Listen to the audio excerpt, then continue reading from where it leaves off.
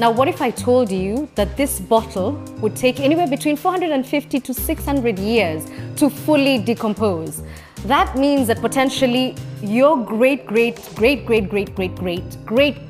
don't even know how many great-grandchildren will be dealing with your plastic. And that's really such a shame.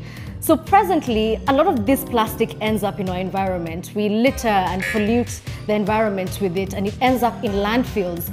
Some of it is reused, but only 9% of it ends up being recycled. So today, I want to see if I can make something different. You know, bioplastics. Is it possible to use something like this? Ooh, looks so delicious, and turn it into something like this.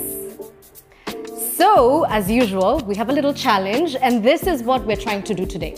The first thing is figure out, can I make my own bioplastic? The second thing, we need to see how it compares to regular plastic. And finally, we want to see, is this bioplastic actually better for the environment? Nice, but what exactly are bioplastics? Well, as the name suggests, these are plastics that are made from organic starch materials. So that's things like potatoes.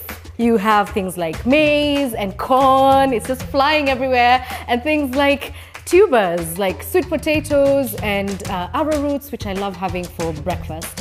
But conventional plastic, this stuff, it's made from fossil fuels. If plastics are made from fossil fuels, they're not biodegradable because of the stability of their carbon chains. Plastic made from starch, however, can be broken down with help of water and microorganisms, turning it into CO2 and water. The catch in the matter? Not all bioplastics are biodegradable, and often they need just the right temperature and conditions to break down. So throwing them on a dump site or sticking them in the ground is not the best option. Okay, it's now time for our experiment to see if we can make bioplastic. And actually all the ingredients that we're going to need, you can find at home. Starting with some cornstarch. We'll also need some good old water. We'll also be needing some glycerin. I don't know about you guys, but here in Kenya, you can just get it in any beauty store. And we'll also need some vinegar. And last but not least, if you want to have some fun with it, then have some food color, some food dye. So now we start measuring out our ingredients. We need 2 tablespoons of cornstarch. 1, 2, boom, easy. 8 tablespoons of water. We need 2 teaspoons of glycerin and 2 tablespoons of vinegar. And finally, some food color for fun. And whisk.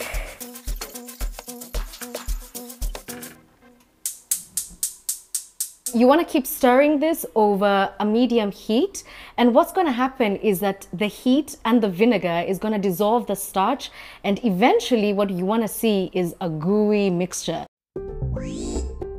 Cornstarch is primarily composed of polysaccharides, long chains of glucose molecules. When cornstarch is mixed with water and heated, water molecules penetrate the granules, causing them to swell and eventually burst, forming a viscous gel. Glycerol inserts itself between starch polymer chains. This allows the starch molecules to slide past each other, giving the bioplastic flexibility instead of brittleness. So the next part is literally just smearing it and shaping it into whatever you want. But if you want to be more creative, you can put it in a bowl or a cup and it will take the shape of whatever container you put it in. You take it outside to dry and leave it for 24 hours. Luckily, we have a lot of sun here, so I'm sure it's gonna dry. Okay, so in the real world, you want to do this after 24 hours, but because this is television, YouTube, you know how we do. We had this made 24 hours ago and it's ready. Look at this, look at this, look at this.